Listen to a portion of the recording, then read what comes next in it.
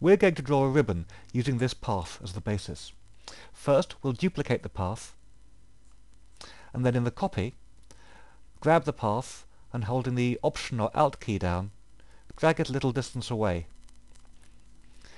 This is two separate paths at the moment, but if we click on one end and then click on the same end of the other path, we join it together to make a single one.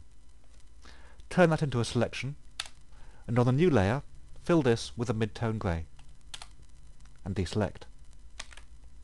Now we can see some points where the ribbon doesn't quite work. If we zoom in, it's easy to fix these. Use the Lasso tool, and hold the Option or Alt key down to turn it into the polygonal lasso. Draw across the peak, back through the centre, and then fill with the grey. Here's the ribbon where I filled in all those peaks and troughs. Now switch to the Burn tool and paint some diagonal lines across this to give a sense of basic shading. Now for the shadows underneath the curve.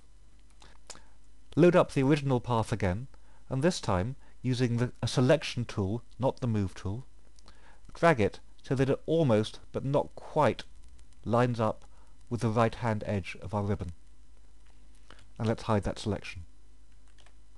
We can now use the Burn tool again to shade underneath the ribbon in the areas where it rolls over on top of itself.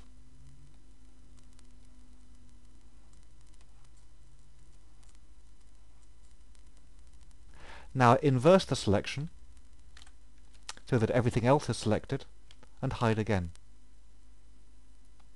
Switch to the Dodge tool, and now paint some highlights on top. Because we didn't select right to the edge, we can now see a faint edge to the ribbon, and that gives it a sense of three-dimensionality. Finally, let's add some colour to this using the Hue and Saturation dialog. Check the Colorize button and raise the saturation to get a good strong red. And there we go.